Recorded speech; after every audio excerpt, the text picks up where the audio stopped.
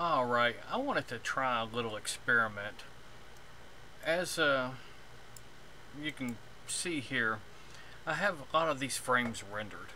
And originally the simulation was only going to be up to 1,140 frames, which my computer finished rendering this morning at 5:14 a.m. Well, once I got up this morning, I watched a simulation and I decided I needed probably about 200 more frames. So basically go up to 1340. Alright, so I went ahead and since this is a flip fluids simulation, you can resume baking. All you have to do is just add a higher number to your end frame count and then resume baking, and then you can add more simulation to it.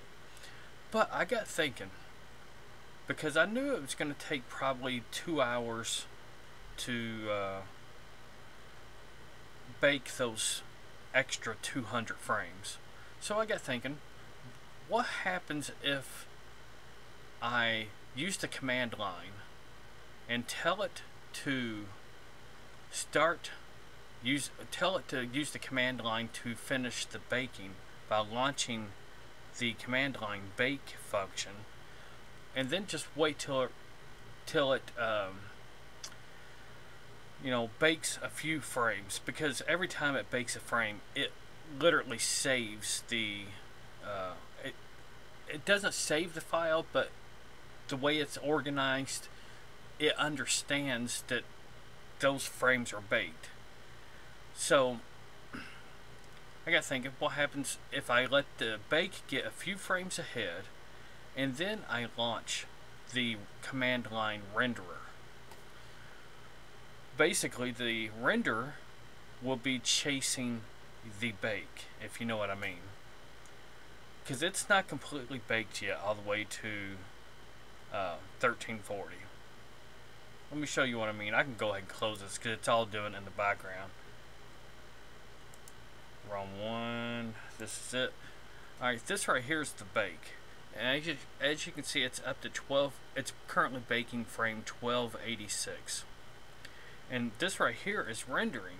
Now this right here is lagging this one, obviously, because this cannot render faster than this can bake, obviously.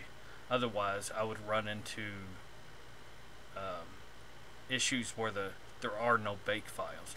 But this is at 1287, and this is probably baking maybe 3 times faster than it's rendering, and this is up to 1147. So literally, as this is baking, this is rendering. It's the same project file, and instead of having to wait for this to finish baking, because of the way the command line works and because of the way flip fluids work, I believe they're using a specific script when it comes to flip fluids that probably allows this. I'm not 100% sure.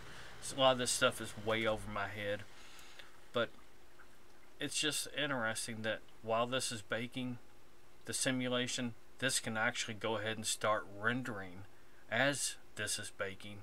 That way you don't have to wait till it gets finished baking and then start rendering. Yeah, that's interesting. I just thought I'd share that because I thought that was interesting. Anyway, later people.